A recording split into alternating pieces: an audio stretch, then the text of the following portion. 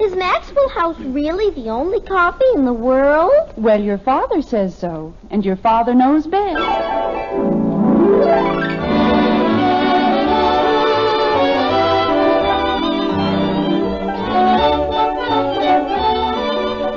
Yes, it's Father Knows Best, transcribed in Hollywood, starring Robert Young as father. A half-hour visit with your neighbors, the Andersons, brought to you by America's favorite coffee, Maxwell House. The coffee that's always good to the last drop.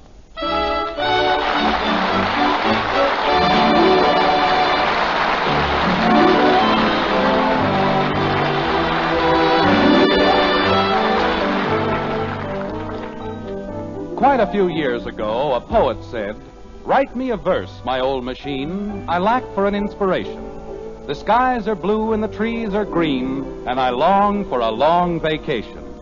Well, writers aren't the only ones who dream of blue skies and Elysian fields. They just talk about it more than anyone else. Bankers and bricklayers, cobblers and carpenters, they all dream of vacation time, even as you and I. Even as do the Andersons in the white frame house on Maple Street. Like this. Well, give me one reason. Give me one good reason. Jim, we've been spending our vacation at Round Lake for almost 10 years. That's what I mean. We're in a rut. But you've always liked Round Lake. Why this sudden affection for Highland Hills? Because, honey, look, I had a long talk with Henry Liggett today. You've said yourself we can't afford to do the things the Liggets do. But Henry said it isn't expensive. Maybe a little more than Round Lake, but not much. I like Round Lake. It's small. It's informal. And you've always liked it, too. Margaret, it isn't that I don't like Round Lake. It's just that, well, you mustn't forget that we're getting ahead in Springfield. I'm a successful businessman. I've got to conduct myself like a successful businessman. There's a certain dignity about Highland Hills. Father! What is it, Betty? Did you remember to pick up my blue dress at the cleaners? It won't be ready until tomorrow. He said he'd have it today. Remind me to call my lawyer in the morning. We'll sue. Ha ha. She's got a whole closet full of dresses, but if she can't have that particular one... what was I saying? Highland Hills is dignified. Oh. Well, we'll meet a lot of people who may do me a great deal of good in a business way. And besides... They have a wonderful golf course. Yes. Margaret, Henry Liggett assured me... Jim, you don't seem to understand. A vacation has a definite purpose.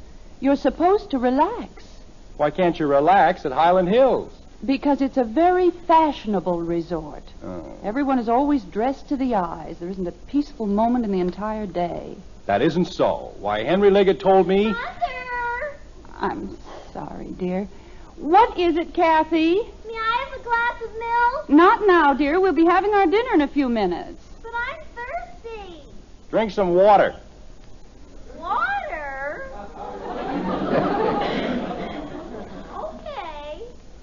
Sounds as though she never heard of the stuff. Jim, you know, there are several things you seem to have forgotten. First, we've had our reservation at Round Lake since last August. That's no problem, Margaret. They can get rid of that cottage in 2 minutes if we give it up. And second, you take only a 2-week vacation, and, of course, weekends, but the children and I are gone for the entire summer. Certainly you ought to consider our feelings in the matter. All right, I'll tell you what. We'll take a vote on it. What kind of a vote? I'll explain the whole setup to the kids, and then we'll take a vote. Round Lake versus Highland Hills. That's fair, isn't it? Jim, that's the silliest idea I've ever heard. Do you mean you're going to let a mere infant like Kathy... Well, she'll only have half a vote. Jim. And to make sure I get a fair shake, I'll take the other half. All right, Jim. I just hope you know what you're doing. I think I do. Betty, Bob, Kathy. Coming, Daddy. Boy, it's about time. I'm starved. Your father wants to talk to you, Bud. About what? I didn't do anything. Did I? Do you want me, Father? Come down here. We've got something important to discuss. Oh? Okay. What's all the shooting for, partner? Kathy, if you don't... Oh, Kathy, look at your dress. It got splashed. That's the greatest understatement of the week. What were you doing, deep-sea diving in the sink? I I was taking a drink. Well, why didn't you use a glass? You said I should drink some water. You didn't say to use a glass. Kathy, Yes, Daddy? breathe. What? I haven't told you to breathe lately. I wouldn't want you to stop now. Dad, I think I know where I can find it if somebody didn't take it. If somebody didn't take what? The library book. What library book? The one I lost. Isn't that what you want to talk to me about? No. Oh. Father, Mr. Manassian promised that he'd have the blue dress ready today. Betty, he didn't feel well. He had a headache. Oh. Well, I didn't need it anyway. Dad, What is it, Bud? Joe Phillips and I are going to chip in and pay for the parking ticket together. You got a parking ticket? You didn't want to talk about that either, huh? No. But we will. Yeah, I figured we would. Jim, we only have a few minutes before dinner. All right, Margaret. I'll tell them about it right now. Well, while you're doing that, I'll put the biscuits in the oven. That'll be fine, dear. Kids, what would you say if I told you we weren't going to Round Lake this summer? Father! Holy cow, Dad. We didn't do anything, Daddy. Now, wait a minute. There's no need to get all upset. I was merely trying to find out what you think about going somewhere besides Round Lake, that's all. Besides, you mean we can go someplace else? For the whole summer? Creepers! Hey, I know a good place to go. Now, just a minute, Bud. I want to go to Camp Mishiwaski. Now, wait a minute. Father, there's the most heavenly place. I know a place way up in the hills, and Joe Phillips says they don't do anything all day but play baseball. Stop it. Dick Andrews and Bill Martin are going to be the lifeguards, and they told me you've never seen any place. I said stop it. Patty Davis is going to Camp Mishiwaski, and if she can go to Camp Mishiwaski, I don't see why I can't go to Camp Stop it. Mishiwaski. I've never heard anything like this in my life. Anybody'd think you were reared in a barn. But, Father, you said... Never mind what I said. I didn't say anything about Dick Andrews or Joe Phillips or any idiotic Camp Wishy-Washy. Mishiwaski. Thank you. Now, if you'll just simmer down for a few minutes, maybe I can get a word in edgewise. It's not a question of going just any place. I've got another spot all picked out. Is it Camp Mishiwaski? No, it isn't Camp Mishiwaski. Gee whiz. And it isn't the place where Dick Andrews is the lifeguard. Or the place where they do nothing but play baseball with antelopes all day. Jumping creepers. Go ahead, Bud. What? I said, go ahead, drop the other shoe. Holy cow. All right. Now, I've been talking this whole thing over with your mother, and we've agreed to put it to a vote. We'll decide between Round Lake and Yes? Highland Hills. Oh, no. Gosh, Dad, what do you want to go there for? I want to go to Camp Mishiwaski. Patty, go to bed. It isn't even dark yet. Well, close your eyes and go to bed. Can't I just close my mouth? All right. But keep it closed. Yes, Daddy. Most ridiculous thing I've ever heard. Anybody'd think I was asking you to go to Siberia to work in the salt mines. I'd rather go to Siberia.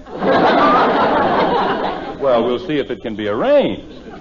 Father, Janie Liggett went to Highland last year, and she hated it. Is that so? Her father said they had a wonderful time. But it's just like the old lady's home. You have to walk around on your tiptoes, and you can't even talk. Kathy, I didn't say anything, Daddy. Highland Hills is one of the finest resorts in the entire country. But it's so dead, Father. There aren't any boys there. Or anything. Well, Bud'll be there, and he's a boy. Father. Boy, am I going to have fun. Look, I know it's your vacation, and I want you to have a good time. But don't you think we ought to pick out a place we can all enjoy? You mustn't be selfish about it. Bud, you wouldn't like a place that's all cluttered up with Betty's boyfriends, would you? I'd like it better than Highland Hills.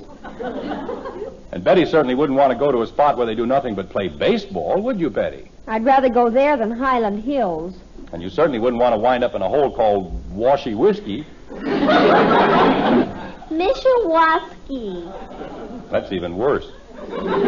Now, at Highland Hills... Father, why can't we just go back to Round Lake? Everybody likes it up there.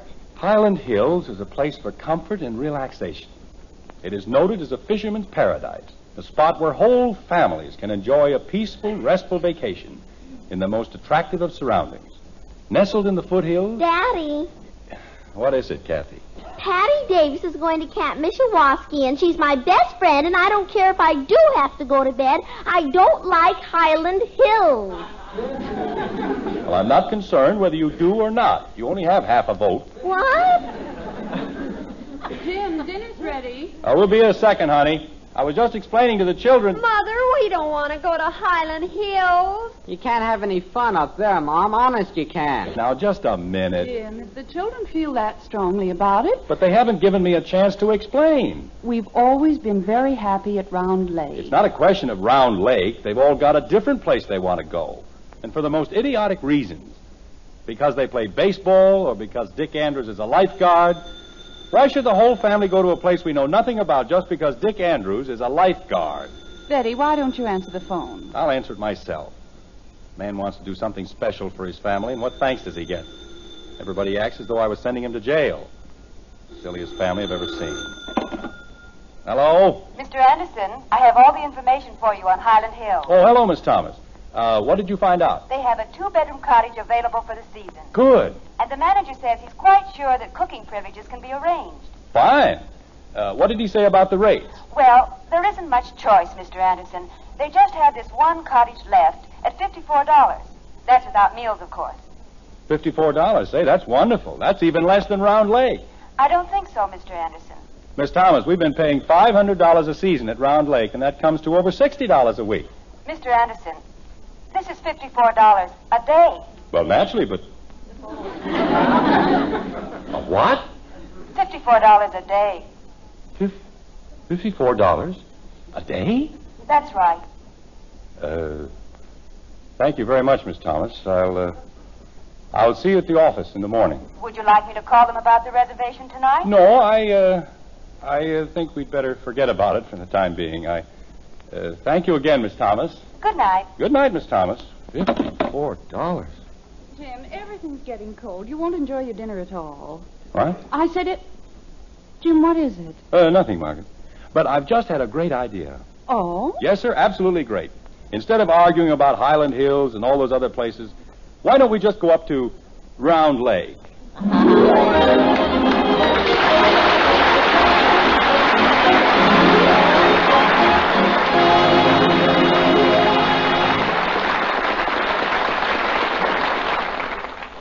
Well, everybody certainly had his own idea on the big vacation.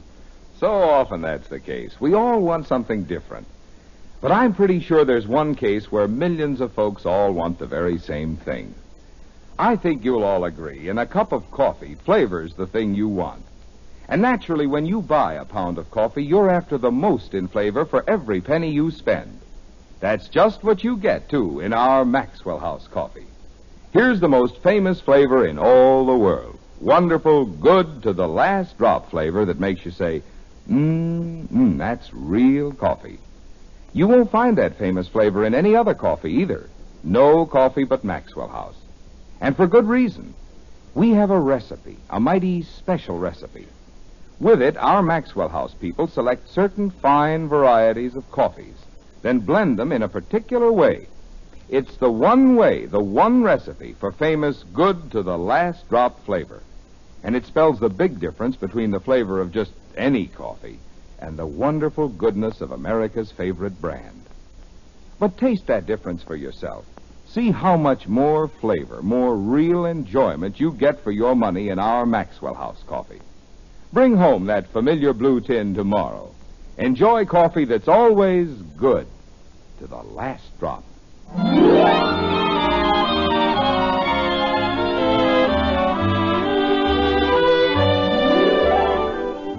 It's a hot Saturday in Springfield.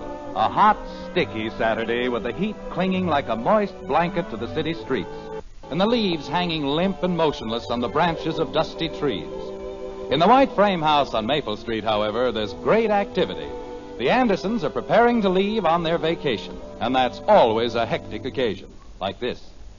Let's see now. Does that take care of all the office details, Miss Thomas? You wanted to send a memo to Mr. Buckley. Oh, that's right. Memo to Phil Buckley, home office, subject summer vacation. Dear Phil. Jim, I'm sorry. Yes, Margaret? before Bud takes your bag out, do you want to take both pairs of bathing trunks? Yes, dear. The old pair's full of moth holes. Well, then leave them out. I may be able to fix them. Well, then put them in. But I think you really ought to get a new pair anyway. Then leave them out. Oh, I think I'll take them along, just in case. All right, dear. Oh. Where were we, Miss Thomas? Subject, summer vacation, dear Phil. Oh, yeah. Dear Phil, as is my usual custom, I'm dividing my annual vacation into 2 separate weeks, the first of which I am about to take now. In order to establish my family at Round Lake... Father! What is it, Betty? Mr. Manasseh never brought back my blue dress. I brought it back myself. No, you didn't, Father. You said he had a headache and... Oh, never mind. Here it is. I'm sorry, Miss Thomas. What did I say? In order to establish my family at Round Lake. Miss Thomas, when you get into the office on Monday, why don't you just copy the memo I sent him last year? He won't know the difference. All right. Oh, call Mr. Gribble first thing Monday. Good grief. Bud! He's taking the bags out. Kathy! You sent her out to bury those worms. Oh. Well, Do you want me to answer it? no thanks. I'll see who it is. Wants to carry a whole can of worms up to Round Lake. In my suitcase. Hi, Jim. Oh, hello, Ed. Come on in. I just came by to see if you needed any help. Well, that's mighty nice of you, Ed.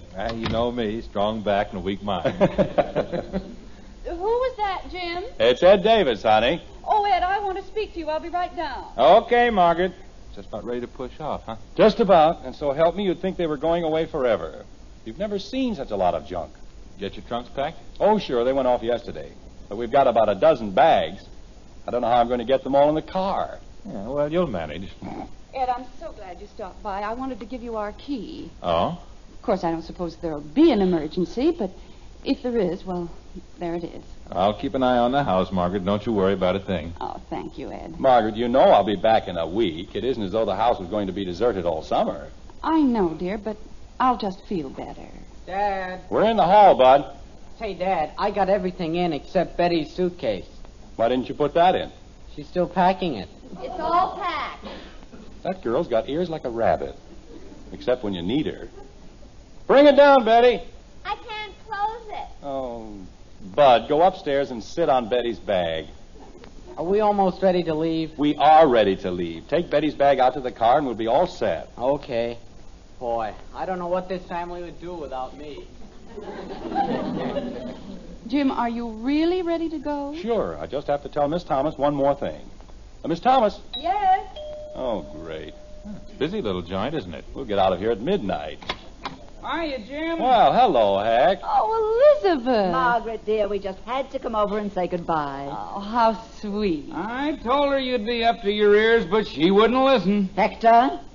Well, they're going away on a vacation. They haven't got time to stand around and gab. Oh, Hector, you know we're always glad to see you and Elizabeth. Say, Heck, would you and Ed like to do me a big favor? Sure. Just name it. See if Bud got our bags in the car all right. Somehow, well, he did it too fast. Sure. Come on, let's go, Ed. We'll have everything all set for you, Jim. Thanks. Is there anything you want me to do, Margaret? I can't think of a thing, dear. I've locked all the windows, defrosted the icebox. Margaret, everything is taken care of. Why don't you and Elizabeth go outside?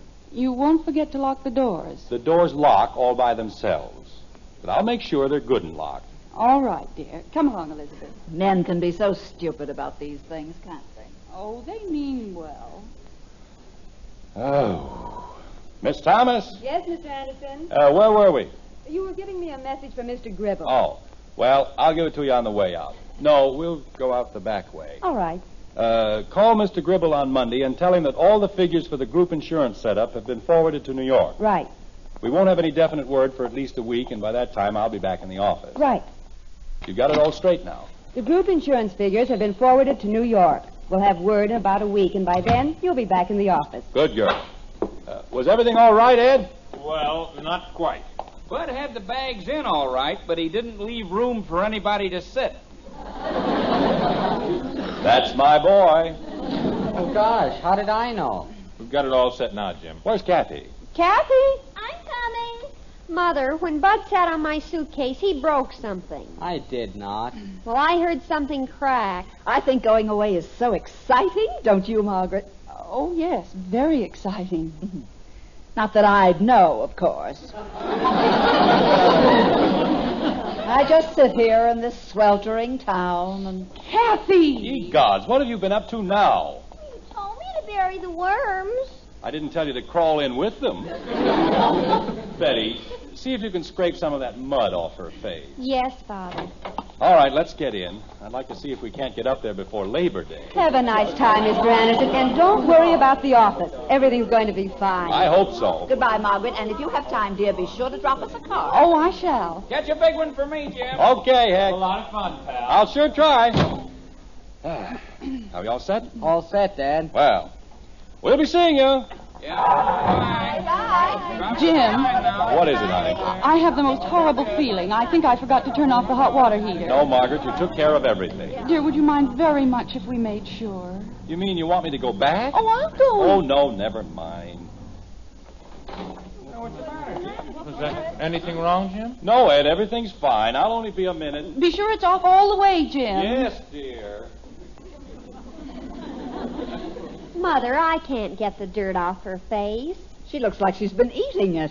What were you doing, Kathy? Well, Daddy said I had to bury the worms, so I was digging a lot of holes. Why didn't you just dump them all in one hole? They were too crowded. I just put 2 in each hole because I didn't want them to be lonesome. But I had one left over. So you had to dig up a friend for him, huh? Gosh, I didn't even think of that. I just chopped him in 2.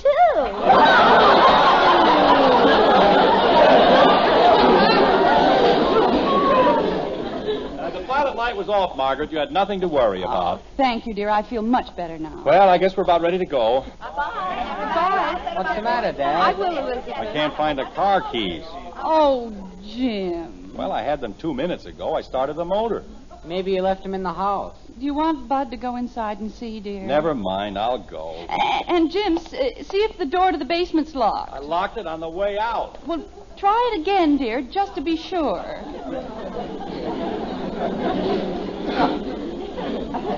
Mother, I can't even scrape the mud off her face. Stick your tongue out, dopey. No, I don't want to get washed with spit.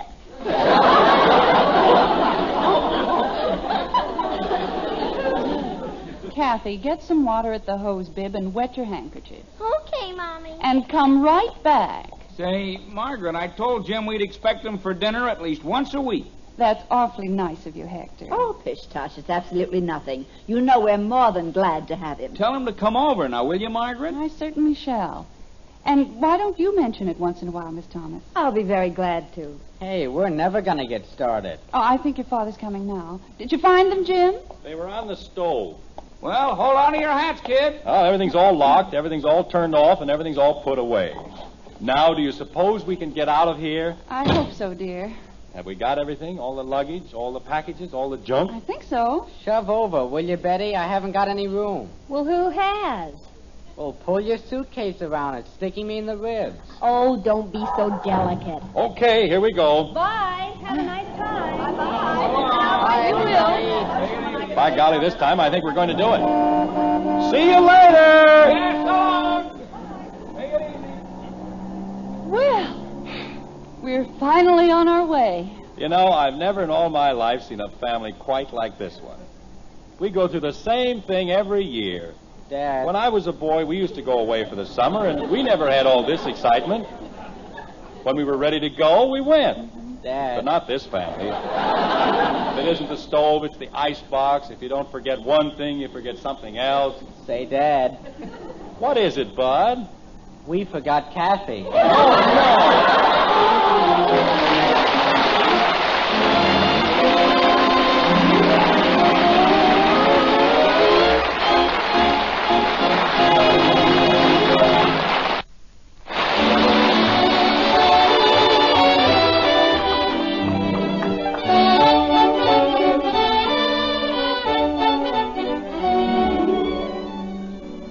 flavor of truly good coffee. What a wonderful thing it is, hot or iced any time of day. Yes, it's flavor that counts in coffee. And with our Maxwell House coffee, we aim to do everything we can to bring you the most in flavor. We start with our famous recipe. That means extra flavor blended in every pound. But we don't stop there. You see, air steals coffee flavor. And ordinary containers, like paper bags, can't prevent roasted coffee from losing flavor, whether it's ground or whole bean. That's why we take Maxwell House, fresh and fragrant from our roasting ovens, and carefully vacuum pack it in the familiar blue tin. No air can get in, no flavor can get out. And you get all the flavor and freshness you pay for. So for your money's worth and more, in real enjoyment, make your coffee Maxwell House. Always good to the last drop.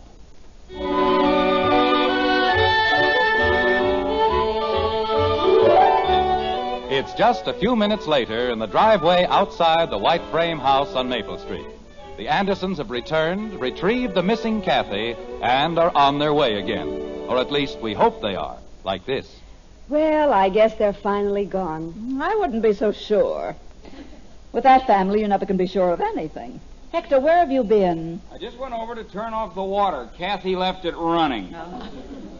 Hey, you want to hear something? Listen. It's quiet, isn't it? Yeah, it sure is. Hey, you take a family like the Andersons out of a neighborhood and the place sure calms down. Nice, isn't it? Yeah, for about 10 minutes. They're a wonderful family, aren't they? One of the best. Of course, I still think they had one child too many. Oh, Kathy's all right, Elizabeth. She's just full of pep, that's all. She's certainly full of something. Gosh, I can remember the day she was born. She was just a tiny little thing, and Bud and Betty. It's going to be awfully dead around here. No noise, no excitement. No broken windows? I'm sure going to miss them. Yeah, they're nice people, all right, Jim and Margaret. Just as nice as they come. Well, stop sounding so mournful, both of you. They'll be back, all of them, in 8 weeks.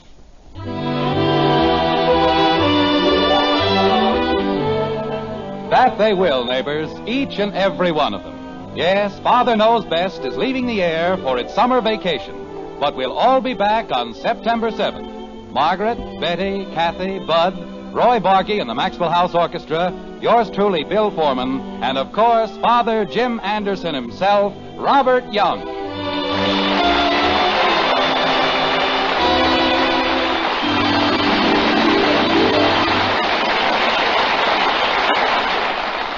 Now yours to enjoy, an instant coffee you'll love for breakfast every morning. An instant coffee you'll be proud to serve to your dinner guests. It's Instant Maxwell House, the instant coffee with a famous flavor.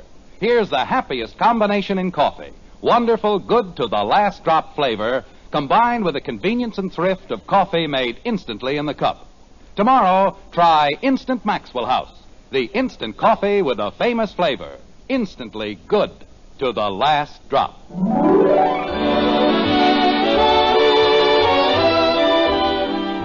Now may I wish you all a pleasant summer and ask that you drive very carefully so that you'll be around to join us again in the fall. So until Thursday, September 7th, good night, good luck, and happy times. From the star of our show, Robert Young, and the makers of Maxwell House, America's favorite brand of coffee. Always good to the last drop. Father Knows Best was transcribed in Hollywood and written by Ed James.